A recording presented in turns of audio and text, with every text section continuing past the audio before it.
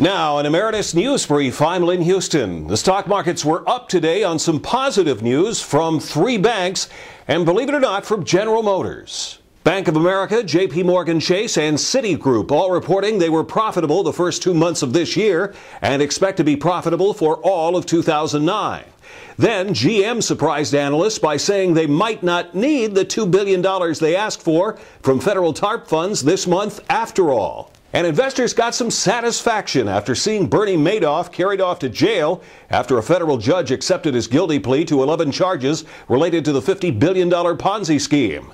Sentencing was set for June 16th. But those swindled by Madoff are still upset that the IRS has not decided yet how it will handle taxes that investors paid based on Madoff's fraudulent statements of what their accounts earned. The investors want refunds. Also yet to be resolved just how much of the $50 billion might still be recoverable by government prosecutors, including at least $60 million that the Madoff family reportedly took from accounts as the scandal unfolded. New claims for unemployment up again, and the number of Americans continuing on benefits reached a new record. For the week ending March 7th, 654,000 jobless workers filed their initial unemployment claims.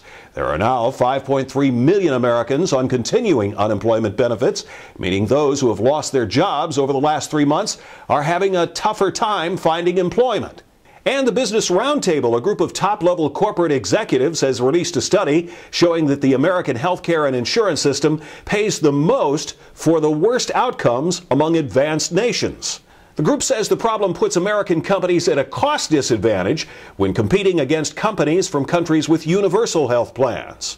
President Obama spoke to the group during their meeting in Washington today. Answering questions from the audience, Obama did not rule out a government-run health plan to compete with the private sector. We can't simply just add on a whole bunch of people to a broken system, because that's also unsustainable. I mean, you can't just take people who are currently uninsured, plop them onto a system that is generating those kinds of costs, not dig into the engine and try to figure out how to make the thing run more efficiently, because then you'll just be broke that much faster. And at some point you start making very draconian decisions about people losing benefits. The latest on the biggest issues and public policy at emeritusnews.com. That's an Emeritus News Brief. I'm Lynn Houston.